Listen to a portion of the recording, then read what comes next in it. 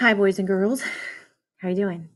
As promised, I am going to kind of walk you through lesson 1.06, maybe some of 1.07. It just kind of depends on what we get done in this next half an hour or so.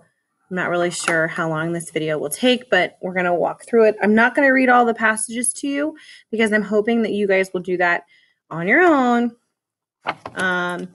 as we walk through this so you know what to do. So right now on your computer, it might be kind of hard for you to, hold on one second.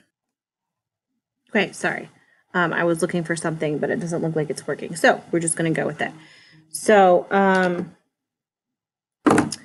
this is your 1.06, summarizing the mystery of the lost shipwreck.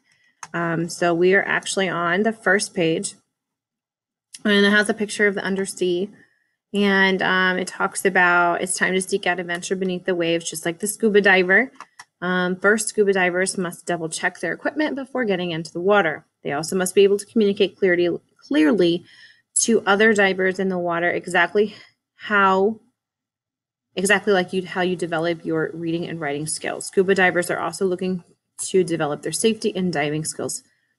Before you dive into this next lesson, pretend to try on some of the common equipment used by divers. So again, they have 4 different slides here. They're talking about the different types of equipment for scuba divers.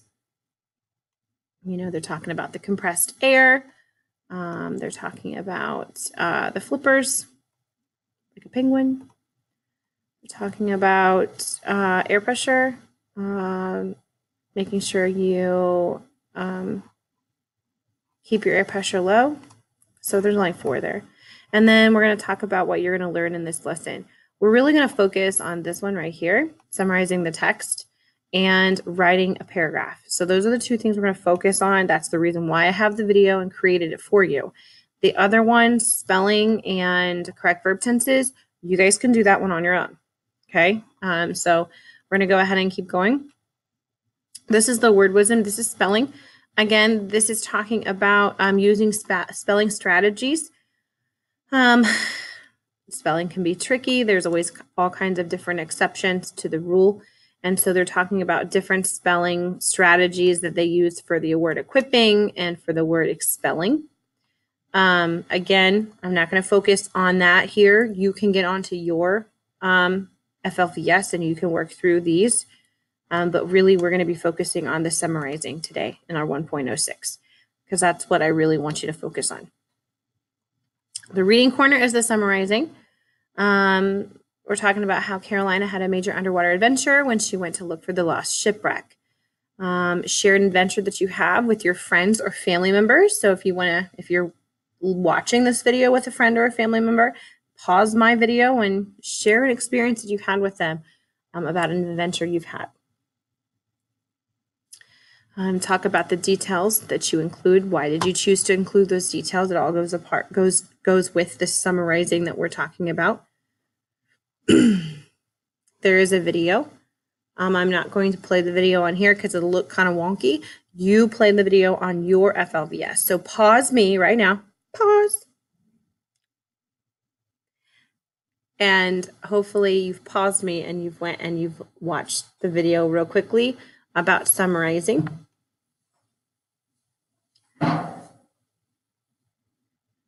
And then they have some reflection questions here at the end that they want you to talk about, you know, who was involved in the story, where did it happen, what happened, the problem, the solution, and what you learned from the experience, the theme, the lesson learned, which is what we talked about last week. We're going to go ahead and move on. We talked about this in class. We talked about summarizing. And in this particular slide, this is kind of like the meat of the lesson for 1.06. We're talking about summarizing.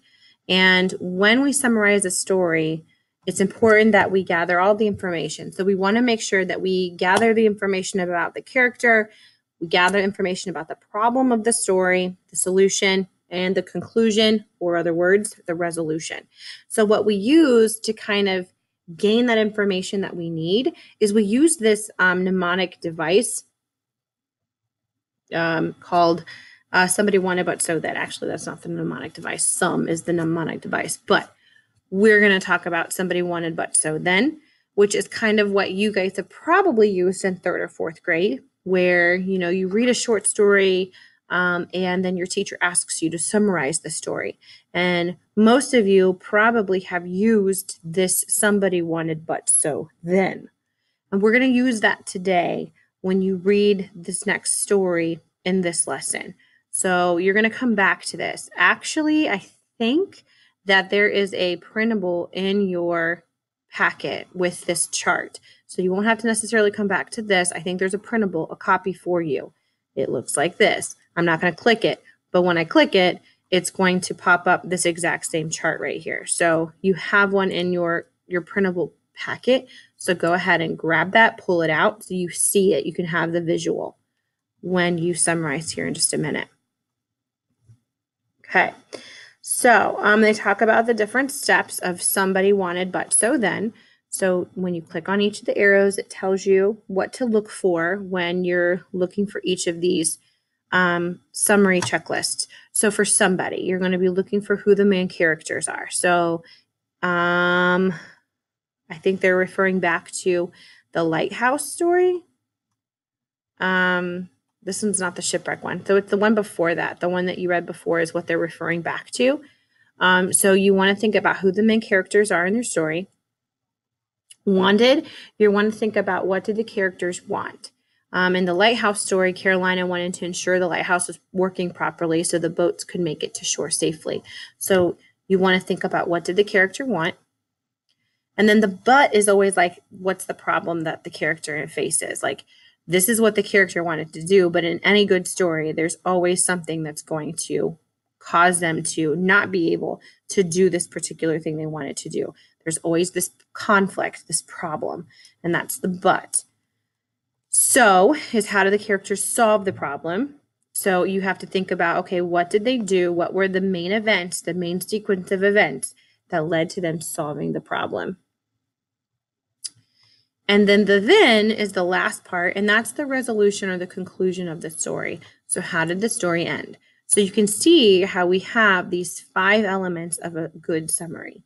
And that's what I want you guys to think about today.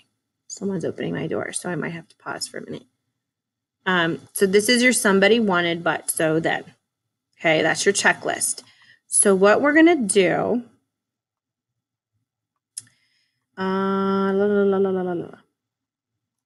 what they do is they look at a sample of the story, the mystery of the missing light, which was in your last lesson. And they're going to look through and see if it has all the elements of a successful summary, which chances are it probably does. This is a really good tip. It talks about how do you decide when a detail is the most important. And it does say it can be difficult to know which details are the most important to include in a summary. So you write a sentence or two for Somebody Wanted But So Then from the anchor chart, and you'll be able to stay focused on including only those important details. So using the anchor chart will really help. So this is an example of a draft of the summary to the missing light, I do believe. So this is going through. In the story, The Missing Light, you can see they use some transition words that we talked about today. Somebody wanted, but so then.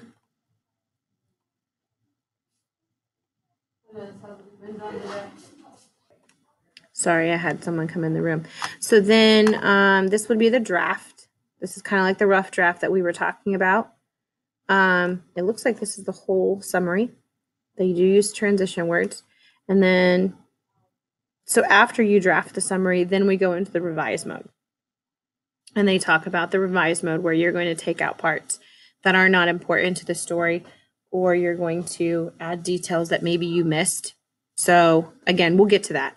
We're not going to get to that today. We're not going to do the revising today. We're just going to try and do the summarizing part today. And then after you do your revising, then you get to your final copy, which would look something like this. So again, that's what we want ours to look like eventually. So that gives you like kind of an example, and you can kind of read through that a little closer. So we're going to go to slide 5. Here's the story. So what I want you to do is I want you to read through the Carolina's Diving Adventure, okay? I don't know if you've read this already. This says that you might have read it again. You might have read it already once. But what you're going to do is you're going to be writing a summary for this story.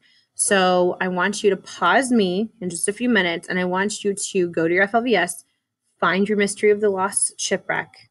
Shipwreck. I don't know. I said that wrong. And then I want you to pay attention as you're reading to the characters, what they wanted, the problem they encountered, and how the story was resolved. So I want you to pay attention to the somebody wanted but so then as you read the Mystery of the Lost Shipwreck, okay? So I want you to hit pause on the video, go to your other tab for FLVS, and I want you to read the Mystery of the Lost Shipwreck. So pause me. You better pause me and go read it. Pause. Okay, so I hope you paused me and you went and read the Mystery of the Lost Shipwreck. So then what I want you to do is in your interactive notebook, this right here, your interactive notebook that you should have with you. If you don't have this with you, then get a piece of paper and a pencil, okay? And go to your next page in your interactive notebook. And what I want you to do is I want you to answer these think about it questions right here about the Mystery of the Lost Shipwreck. This is going to help you organize your thoughts for the somebody wanted so summary. So I want you to, again, pause me again, and I want you to answer those questions that you see highlighted right now in your interactive notebook right now. So at the top of your page, you can just put the Mystery of the Lost Shipwreck so that we know those are the questions. And answer the 6 questions for me. Pause. Okay, so, sorry, I got distracted. So what you're gonna do after you have answered your questions, we moved on to the next slide. So we're on slide 6. And this is where they have you doing some check for your understanding with summarizing. So you might want to pause me.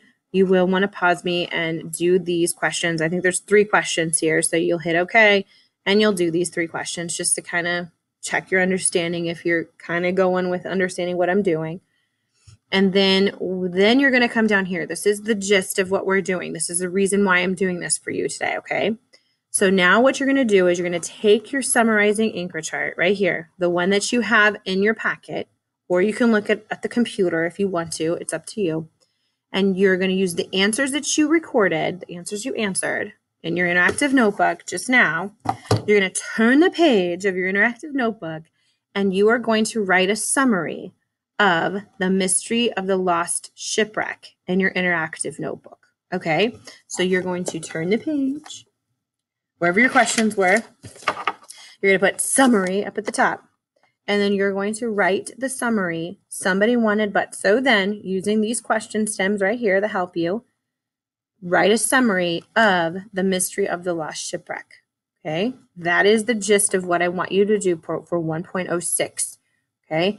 This is a graded assignment, so you need to make sure that you're taking your time with it, okay? And if you have to go back and watch my video again, that's fine. It doesn't seem to be super long. Go ahead, watch the video again, okay? But that's what you're going to do. You're going to write a summary of the Mystery of the Lost Shipwreck, okay? After you've done that, you could share it with, it says you can share it with a family member if you want to. That's totally fine. That's up to you. You don't have to. You do not have to do the enrichment. We're done with that. So we're not summarizing another story right now. You're just focusing on this one, okay? The Mystery of the Lost Shipwreck, okay? So I'm going to pause it. You can pause me and go to your interactive notebook and work on your summary, okay? So pause me. When you're done, unpause me, and I'll tell you what to do next. Yay! You did your summary. Fantastic. You've unpaused me, so that means you finished. So now what you want to do is you can go to page 7. This is your verb tenses. We've been working on those this last week. These are probably pretty review for you because we've been working on those in class. So you want to just kind of read through this again. There's a couple little activities they want you to do. There's a check your understanding here for the simple tense, which we again have been working on. So you can do that on your own. Then you go to 8. Oh, this is familiar. You guys know this pretty well. We've been revising our responses in class. So again, you don't have to do this because we kind of did this in class. We already did this. Mom and Dad, if you're watching, we did this in class. So they can skip slide 8 because we've already done it. Okay? So make sure your parents know that you can skip this part. You've already done this. So then we're going to go to 9. Again, we talked about this a little bit on Friday.